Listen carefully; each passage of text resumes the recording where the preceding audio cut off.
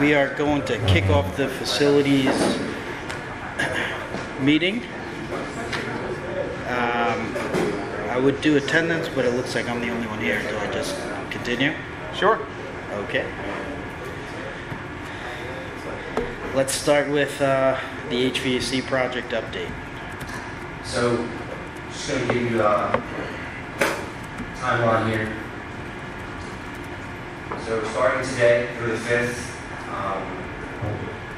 equipment is going to start being delivered for the high school annex portion of the project. We're going to store everything in the annex. So that's by the end of the week. Some of this stuff will be here: rooftop units and electrical equipment.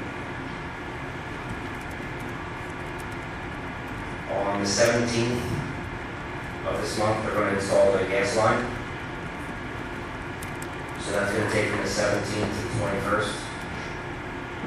21st, they're going to work on the area, which is our art room area. That whole wing over there. Okay. That'll take roughly 2 weeks. And then 8/5 is when the crane will be delivered, and we'll start moving up to the roof and putting everything up on the roof. We anticipate to be done the roof on the rooftop units 8/20. And then after that, we're going to move over to the middle school. So 9/10 is equipment delivery for the middle school.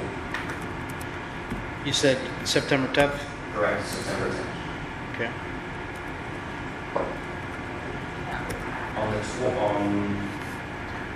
On September 20th, we're going to start the duct work, the duct changes, and everything over at the middle school. So that is for our music wing and the cafeteria. All right. On the 20th, September 20th, also the lift will be delivered. So we don't have an actual end date, but we're looking at about 2.5 weeks. So end of September is the goal.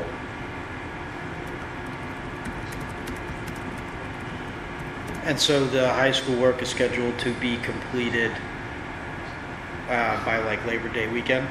Correct, yes. And is that commissioning the systems, controls tie in, making sure everything is functioning? Yes. So the high school will be done first. Okay. All the testing, and I'll do my walkthrough, and then we'll move over to the middle school. Okay. Awesome. I have a copy as well if you want to take a look. Yes, I'll take that after the meeting. Is there anything else related to the HVAC project? No, that's our update so far. Okay. Everything's good. They were here today. All right. The next item is the yearly work order summary. Yeah, so this is basically, I'm not sure if you're too familiar, but we have a work order system. This is how we hold our contractors accountable, how Mr. Walker and Mr. Brody will be accountable for what I do here for the school district as well. And I put together a work order. Basically, it's the work orders from the start from the beginning of the school year until today. How many we have based off trade, so plumbing, electrical, even custodial needs, moving furniture, all the pest control, all that fun stuff. So I do have that, and I can pass that around. Let's see here.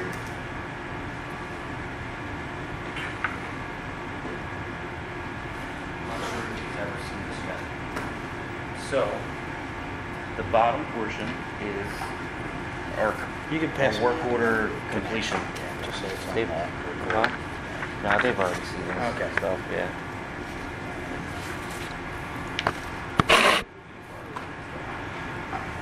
So,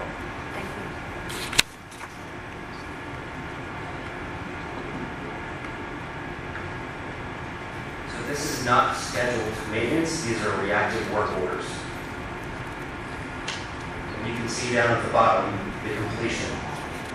So typically when a work order comes in, based off that scope of work, if it's emergency, we respond within 2 hours and get working on it. If it's not, let's say if it's something like for a year replacing bulbs or ballasts, I give my guys a week to to it. Depending on lead time on ballast, what we get ballast, sometimes we have to order. So Mhm. all that is, it all comes in fruition here with tasks that are overdue and tasks that are done on time. Tasks that are done on time, this is actually came up 22% from last year. But you can also see up top here how many work orders. So heating and cooling is 214 throughout the school year. So that's AC's going down, heat not working, Mhm. that's a lot.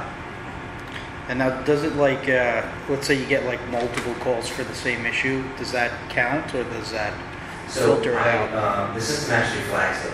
Okay, So it'll tell you, it'll say repeat or conflict, and it'll flag it. okay, cool. So you have 214 heating issues in 1 year. This is a school year. And it's across all the buildings as well. For five, so River Rock is also in here. This is for 5 buildings.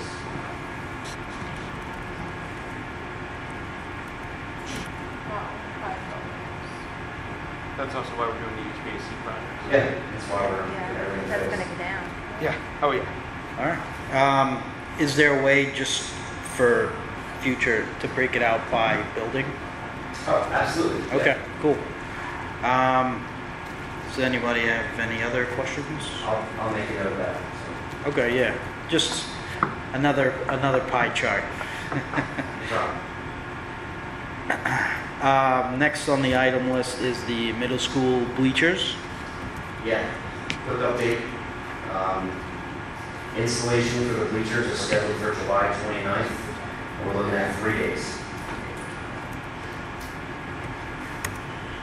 Okay, That's it. Just want to let you know. Everything's coming in. We're getting moving. awesome. And then the next thing I have here is the transportation fuel tank update. Yes. So the concrete for the pad is being poured. Just this week. real quick, this is the first time I'm seeing this, so can you Okay. give a little bit of Sure. feedback? In the Christ Transportation contracts, well, we have fuel that was at Rose and Klein's. Just start backwards. Our fuel that is actually being stored by Halter. He's storing that fuel for us. In the contract, Christ Transportation is supposed to have a tank for us, so we don't have to keep going to Turkey Hill and Speedway. So Christ now has the tank in place. They just got permits and the concrete is being poured this week. So what this will help is our school buses are right there and they will fuel up. No more Turkey Hill, no more Speedway, Wawa's, all that good stuff. So, and then when the tank gets to a certain point, it'll notify me and I will get the tank filled again. And just to be clear, that Christ pays the difference because we get the fuel from DCIU. And Correct. They're That's- filling on the yes. side, but That is they're in the paying us contract. back the difference.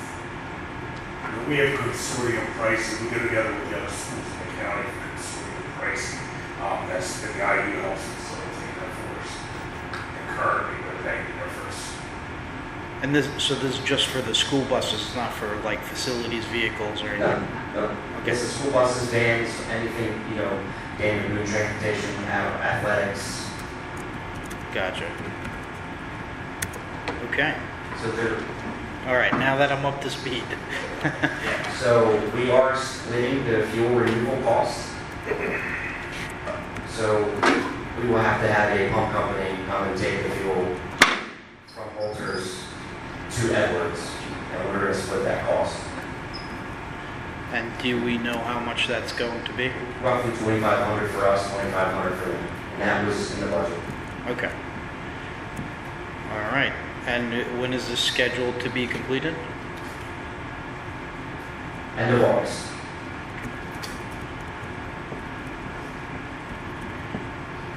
So they have to put the tank in, then they fill the tank up with water, and they test it, make sure it doesn't leak. Then another guy comes out and does his inspections. All right, cool, awesome. Just give me 1 second. All right. The next thing I have on the item is the fire protection contract.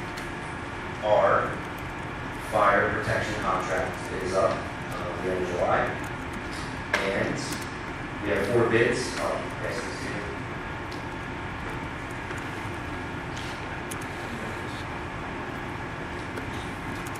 Who's on the committee? Just me. All right. You want to see him? Oh, I'm just going to sign as well as well. Oh, you know, you can do that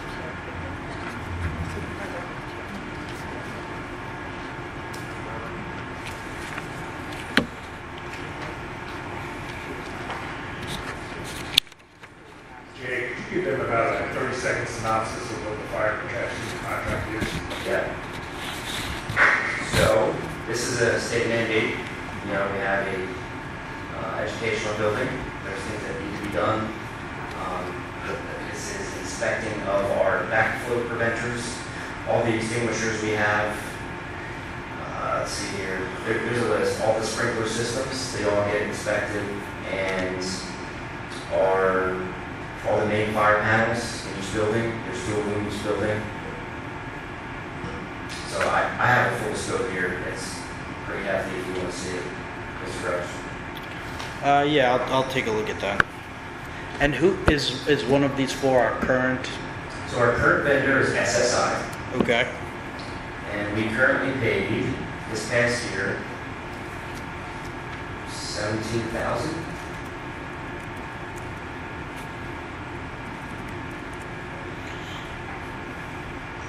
Okay. Based off the old contract.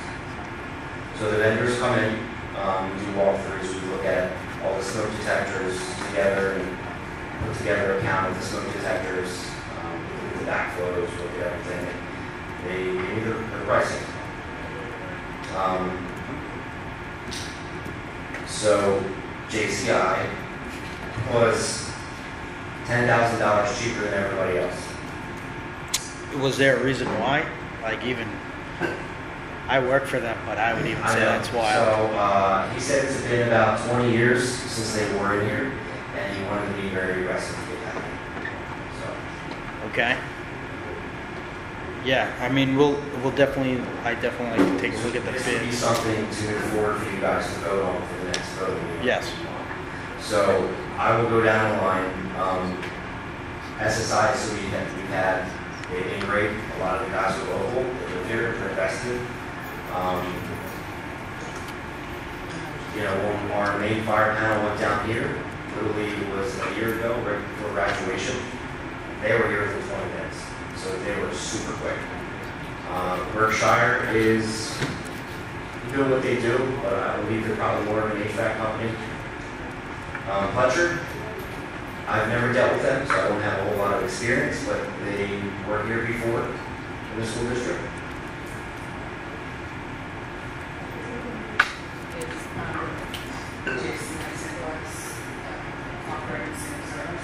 Yes, it's all, so this entire proposal is based off the same scope of work and all the same walkthroughs. And it's a 2-year contract. We always do 2-year contract with this because the price range. Right. Yeah, with escalation and all that, yeah. In the contract, I'm just wondering, is there, added fees for additional scope or is Great that? question.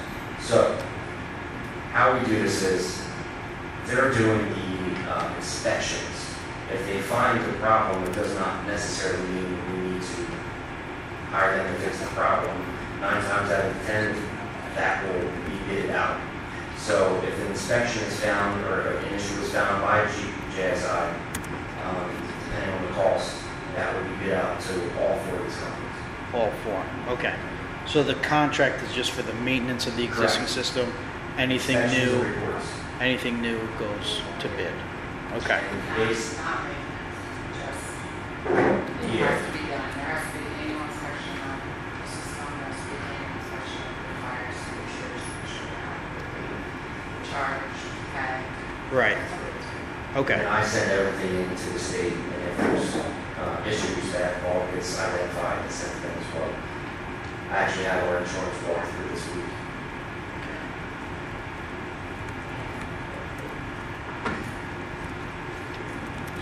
Okay, So, yeah, I would suggest next voting meeting for you guys to decide what you guys want to do.